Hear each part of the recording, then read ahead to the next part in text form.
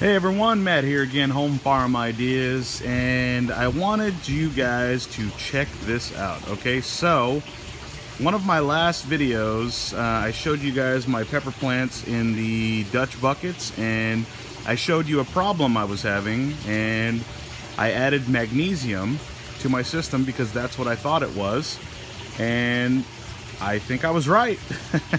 So I added the magnesium and I got an explosion of growth. So I wanted to update you guys and kind of show you where I noticed the magnesium deficiency, and I left the old leaves on just so you guys can see, you know, basically from which they came, whatever, however you say that. So, and then where they are now and how they're producing. So I'm getting a lot of flowers and everything. So let's go in for a little bit closer look on each one of these. But just before we do that, go ahead and click on this icon, or excuse me, this card up there, or wherever it pops up. And that way you can see the last video. And then on that video, I have a card from when I planted these in my Dutch buckets into my aquaponic system. So this is basically Dutch bucket peppers that are grown in aquaponic water, okay? So it's the same process though, basically. I'm growing peppers, but I'm using water, but everything that's in the water is in the soil. So anyways, let's take a closer look.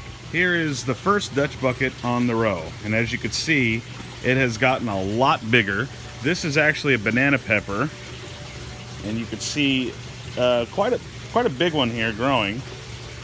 Try not to snap it.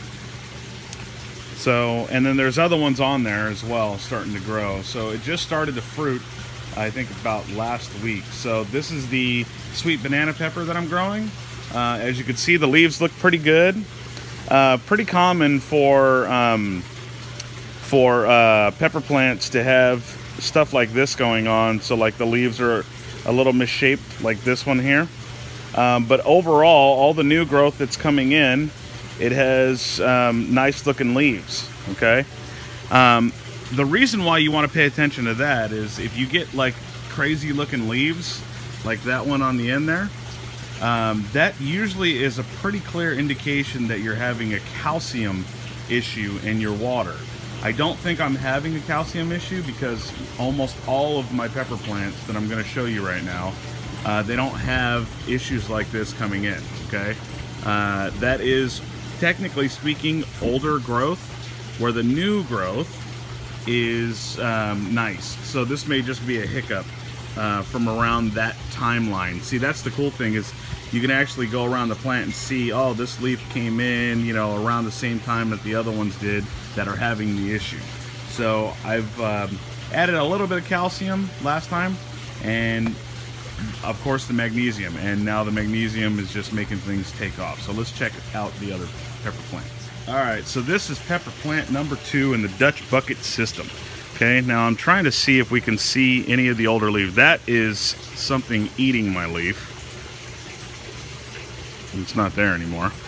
But if you look down here, you know, I'm just going to pull this one leaf off. And if you check out the last video, I'm sure you'll see it was around there that we were having an issue. But this was the magnesium issue I was having, okay?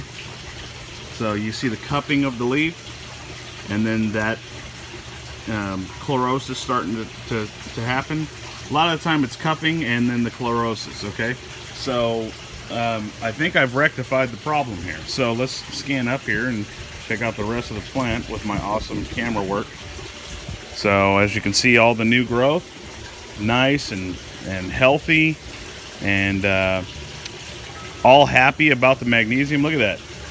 Okay, this is a different pepper plant. This is a red bell pepper plant. So I think they're called like red beauties. Yeah, this is a red beauty variety. And that's all I have in here is the one sweet banana pepper and then the other red beauties. Alright, so this is the last bell pepper plant on the aisle of the Dutch buckets. And as you can see, on the lower growth, that was where we were having clear indication, clear issues. Okay?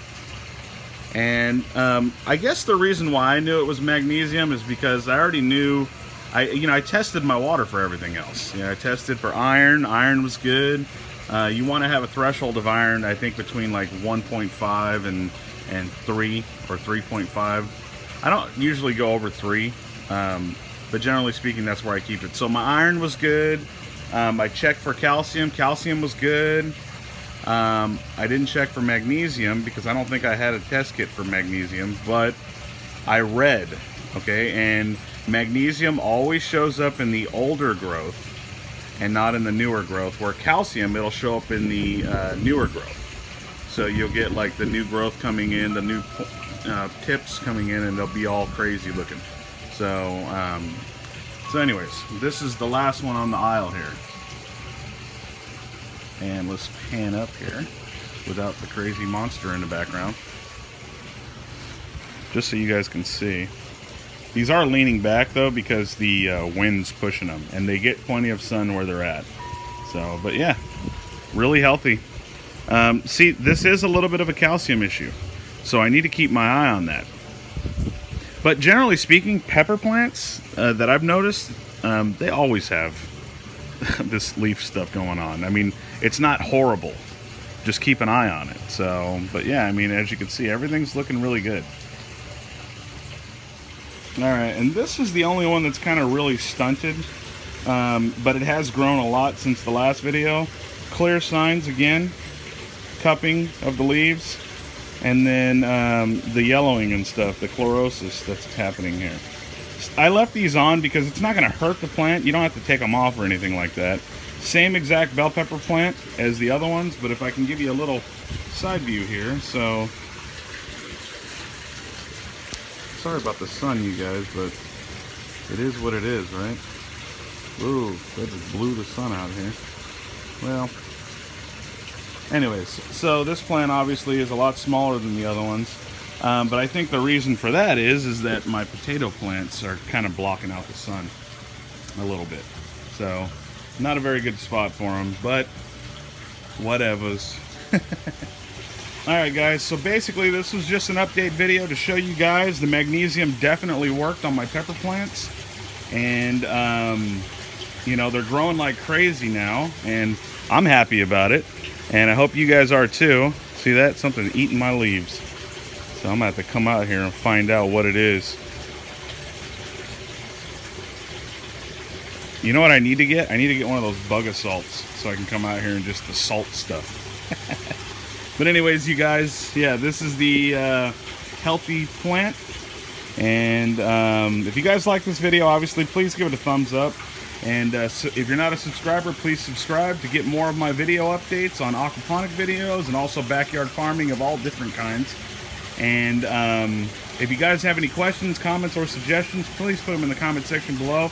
Mash the sub button and hit that icon, or that icon.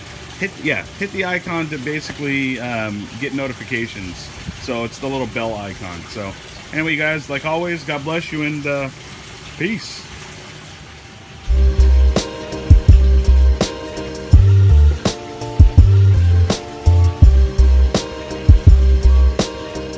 Alright, so as you can see, this bell pepper plant, it's looking really good. You know, it's got just some awesome stuff going, you know, in the background.